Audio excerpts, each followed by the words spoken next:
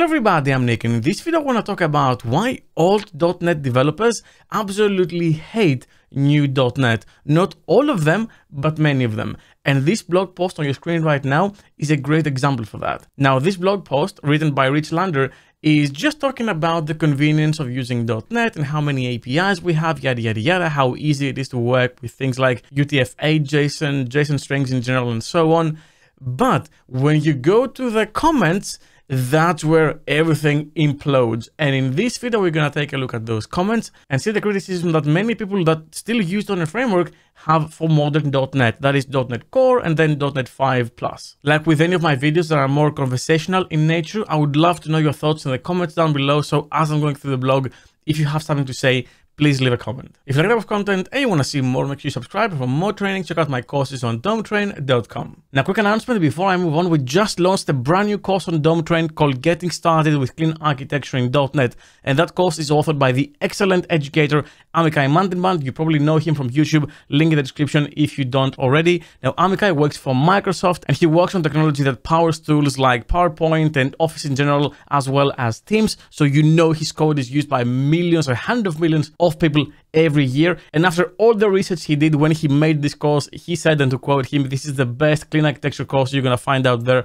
for .NET." Now, to celebrate the launch, I'd like to offer the first 500 of you a 20% discount code. So check the link in the description and use the code you see on your screen right now at checkout to claim the 20% discount. And two more things, there will be a deep dive course coming on clean architecture. So if you buy this course, you're going to get a special discount code for that deep dive as well, as long as you subscribe to our mail list. So go on Dometrain, scroll all the way to the bottom and put your email down. We're going to cross-check everything and we're going to send you a code. And if you also want to get started with DDD, which can be paired with clean architecture, during checkout, you can add that course as well for a discounted price too. All right, enough with that. Now back to the video. Okay, so let's take a look at this blog real quick. Now, Microsoft is writing in their official blog posts things to basically promote .NET, how fast it is, how cool it is, how many teams in Microsoft and maybe outside are using it, and so on. Now, that's part of their effort to desperately promote .NET to more people because it still has a negative connotation and it's perceived as a legacy old thing for, I don't know, Windows that is not cross-platform and so on, still for many developers. Now, we do know this is not the case, and if you're watching my channel for years, you would know that, but many people don't, and Microsoft thinks that's the way to promote it. I don't think that's the way to promote it. I think that when other people talk about your product, that's when you know it is good. So me talking about .NET is more important than Microsoft talking about .NET. So give me money and I'll talk about you, Microsoft. But what I want to take a look at is if I go all the way down to the comments, you're going to see some very interesting ones. For example, this one over here by Mystery Man. The comment goes as, "With respect, I think now is not the time to talk about convenience and control when .NET has a last mile problem." And then some bold claims as nobody has adopted .NET 5 or later, which is just not true, and you can't know that. Not even Microsoft Windows team. The only products written in modern .NET are PowerShell, PowerToys, and Paint.NET. That's it. Well, I know for a fact that this is not true. Now, I speak with a lot of Microsoft employees, and I know for a fact that Bing, for example, has been using preview versions of .NET 8. So to say that nobody is using it even in Microsoft is just insane to say. Plus, for any of the companies I've worked for the past 5 years, we've been using modern .NET. In fact, my experience is exclusive on .NET Core Plus. And that is not in small companies either. We're talking large e-commerce platforms and large financial institutions. Now, Rich didn't really handle this well, in my opinion, and to go and say, "Oh, I got some exciting reading for you then." It's like, here, developer stories, and the Windows Store team is using RC1.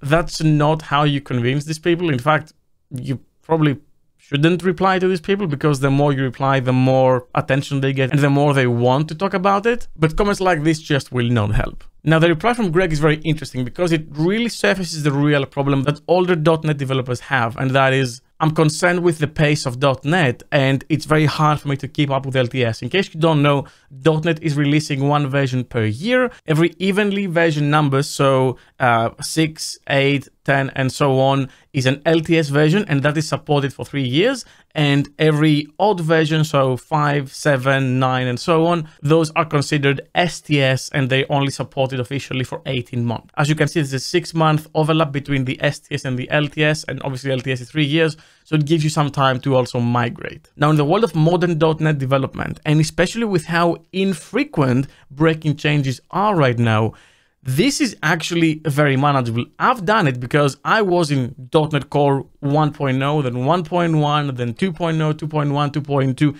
3, 3.1, and so on and so forth, all the way to 8. And the first versions had some issues with migration because there were more fundamental changes happening as .NET Core was trying to find what it wants to be.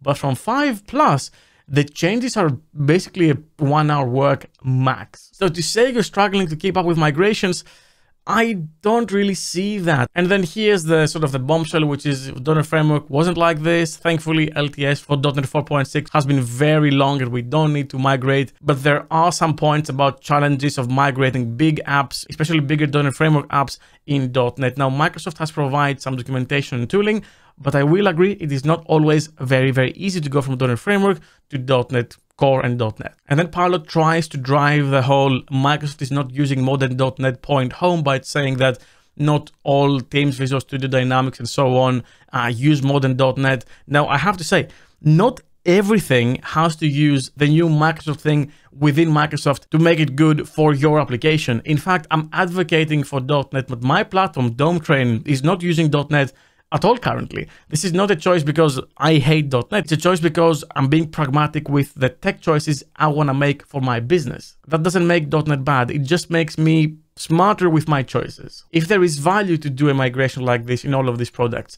then I'm sure Microsoft would do it. But when it doesn't make sense, why would they? And this is the same with people that are still stuck in .NET Framework, because I think the frustration is that they got really well in that old thing, .NET Framework, and then Microsoft says, that thing, it sucks, we're going to put it in the freezer, we're going to keep using it, but the new thing that gets all of the attention is modern .NET and .NET Core, and everything will focus there, and you won't hear anything again for .NET Framework. So as a developer, you go from this thing that you've been very good about, you built a career on, you can very easily get a job everywhere, and all that now becomes kind of undesired and obsolete, and people don't really like it. Like if I go into a room of .NET developers and I say I use .NET Framework, they'll be like, oh, I'm so sorry you're using .NET Framework. I hope one day you can go to .NET Core. And it does make sense because Microsoft is treating .NET Core as this new amazing thing that everyone should be using. And you never hear about how fast, for example, Framework is, because it isn't. Now, funny to me is this comment over here that says that I was drawn to .NET Core 5, which is .NET 5 actually, because there seem to be plans of some kind of compatibility between Java and JVM. Why would you need that? I don't know. Nothing in that direction 3 versions later. Yeah, Freeman, don't hold your breath on this one. MAUI is a disaster. I kind of agree. It has been handled very, very poorly. WPF is still good, old WPF. Very true. And then I work on banks and stock exchanges. No one of my clients is using currently .NET. And then the comment finishes with a very important point, which is you guys have a big problem of selling .NET. Now, the last comment I want to focus on is that here's an enthusiastic .NET developer since .NET 1.1. And although they've adopted .NET Core 5+, they must admit that to them it falls short of what Microsoft achieved with the old .NET Framework back in the day. I think that this is just nostalgia and rose-tinted glasses, because I'm gonna be honest, .NET, modern .NET, is months ahead of a lot of its competition. The biggest problem it has is that it's called .NET and it's made by Microsoft. If .NET was not called .NET, and was made by a different company with better reputation in the developer ecosystem, nobody would be like, I don't want to use that. In fact, if .NET 8 launched as a completely new product without nobody known behind it, the same way that Bun launched, many people will be jumping on the bandwagon. The problem it has is it's not cool. C# is an amazing language, .NET is an amazing framework. This is a long comment, but I think that, yes, this comment over here strikes true, which is, hey, now please don't judge me by taking this as a nostalgic trip down memory lane, but it really is, because if in 20 years I am not catching up with latest .NET all the time, and my knowledge isn't adapted and grows as the framework below me grows, then I will feel frustrated and I will feel stuck. I don't want to go much deeper with this because you get the point. Many people, especially those very passionate about .NET framework, mainly because they didn't want to move or couldn't move to latest .NET, really hate new .NET. Now, I will put a link of this blog in the description down below. Hopefully the comments do not get deleted, but I would really like to know your thoughts about all this. How do you think Microsoft has handled the .NET framework and then .NET, both migration, but also the both platforms living next to each other, and one being this poster child and the other one being the thing you hide in the basement? Well, that's all I had for you for this video. Thank you very much for watching, and as always, keep coding.